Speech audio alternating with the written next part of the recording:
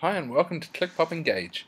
First I'm going to show you how to install ClickPop Engage into your WordPress site. So first here we are at our WordPress dashboard, and we're going to look on the left hand side and we're going to find the plugins button. Now from that we're going to click add new, and we're going to click upload plugin up here at the top. Cool. Now we just have to find our plugin on our computer.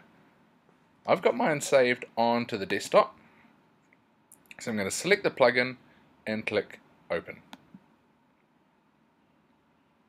Now it's uploaded, we're going to click install now. So you'll see it's uploading just down in the bottom left corner. Cool, now you'll see it's all installed, so all we have to do is click the activate plugin button here, and you'll see ClickPop Engage has been installed. Now you'll find ClickPop Engage down on the left on your WordPress menu, and you're ready to start from there. So it's as simple as that to install ClickPop Engage into WordPress.